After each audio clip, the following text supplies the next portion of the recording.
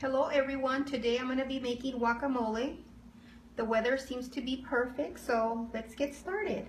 I'm going to start with these really ripe and beautiful avocados. Oh my god, these are so beautiful.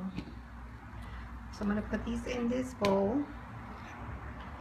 I'm going to cut them like this. Very easy. And then I'm going to take the pit and I'm going to put it in the bowl.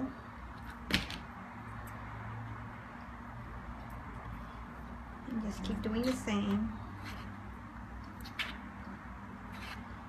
Just keep doing the same. This one I already cut it and they're beautiful.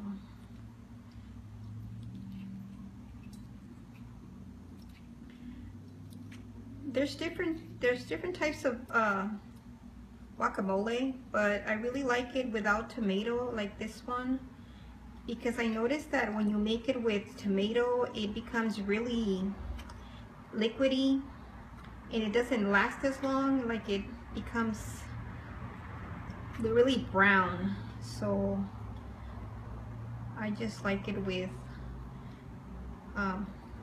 onion, serrano pepper, lime juice, and salt and pepper.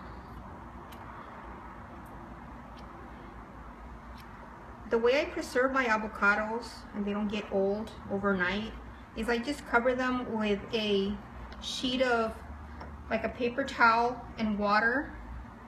So here I'm going to pour this, the onion. I got like a half of a small onion.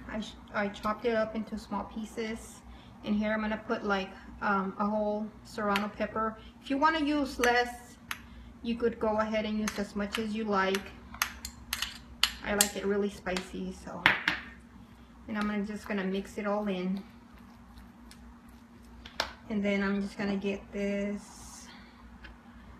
And then squeeze in all the lemon. And here I have another one that's already cut up.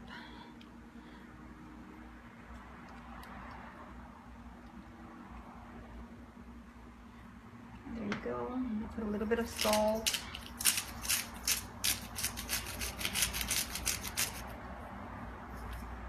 Sometimes I like to put like mango or pineapple. It tastes really delicious, but I like to use fresh pineapple opposed to canned one because it's really sweet. So there you go. And I leave the pits in here to make it, you know, stays fresh longer. So there you go. Here's the guacamole. It's delicious.